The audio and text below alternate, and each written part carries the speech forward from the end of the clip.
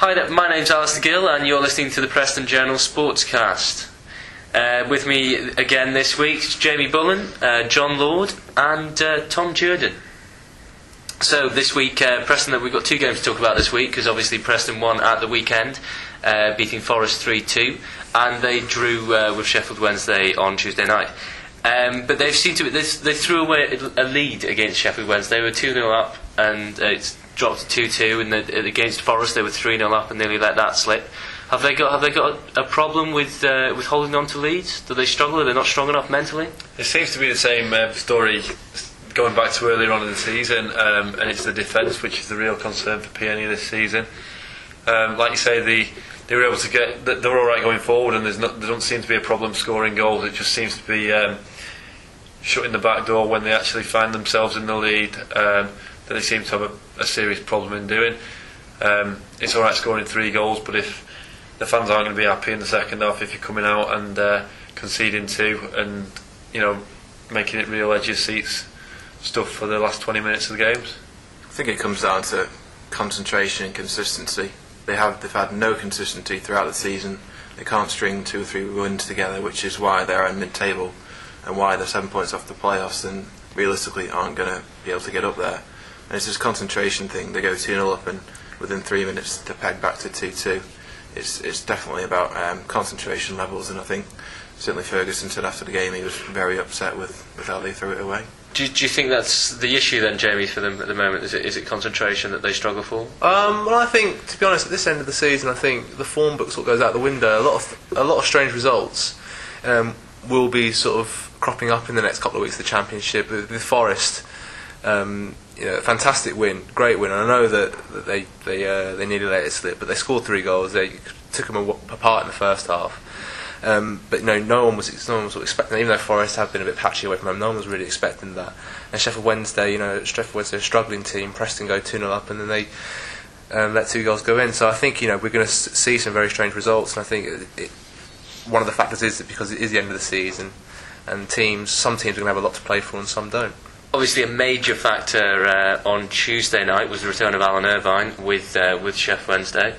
Do you think he matched Darren Ferguson there? Did he show the board that maybe they were wrong to sack him? Well, I still think the dismissal of Alan Irvine was very, very strange.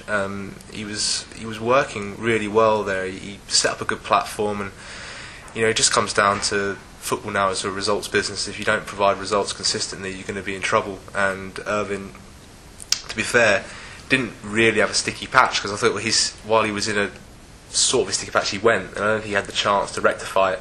And I hope he does a really good job at Sheffield Wednesday, because I think he's a fantastic manager. You only have to look at his record when he was at Preston. The first season he arrived, he kept them up when they looked like a struggling side. The second season he gets them to the playoffs, and yet halfway through the following season he's sacked when they're in mid-table. I think Irvine probably did outdo Ferguson on Tuesday. I think Irvine is probably one of the most tactically astute managers in the division, and the way he organises the Sheffield Wednesday side is actually quite impressive, and I would expect Wednesday to probably survive and stay up. So I do think he probably had the upper hand over his younger protégé Ferguson. The wrong decision to get rid of Irvine then, Tom? Yeah, I think it was. Yeah, he did a fantastic job at Preston. The first couple of seasons we were there, obviously things go your way, and as Jamie said, it's a results business. If you don't win games, ultimately you're going to find yourself out of a job. I think it was harsh on Irvine, but it's a results business. Well, one thing he couldn't do would be bringing in many Man United loanees from his dad, because his dad isn't Alex Ferguson.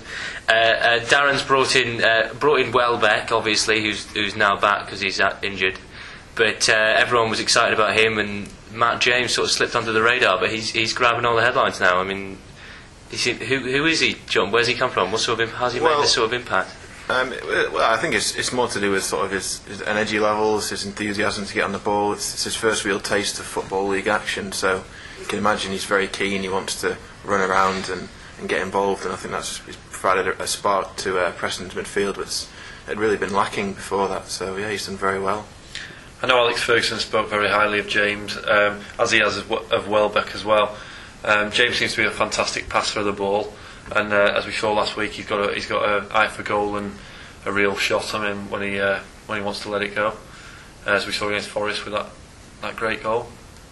I think we've seen early into Ferguson's reign how useful the connection with Manchester United is going to be. He's already had Welbeck and he's had James. If Sir Alex keeps supplying these youngsters, then Preston really can press on in the Championship.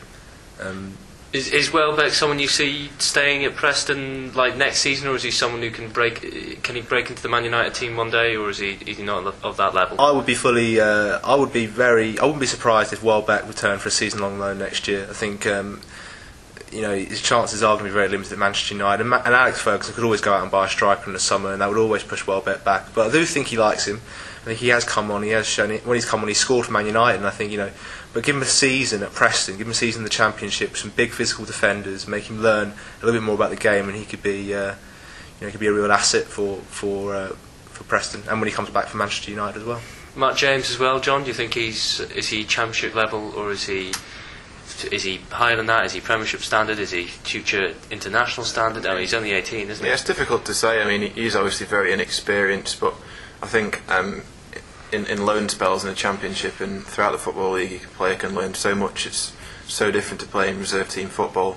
So he's shown very positive signs so far. So yeah, perhaps he could play at a high level one day. Some of the players coming out of the Premiership from the bigger clubs are obviously very good technically, especially if they come from the academy. For example, at Manchester United, they have a fantastic academy. It's technical, but coming into the Championship is a completely different ball game. In that you've got to be physical, you've got to be able to tackle, and if he comes out of a decent loan spell in the Championship, I'm sure it'll help his Premiership career. That's all for this week. Join us again next time when we'll be discussing the result of West Brom PNE.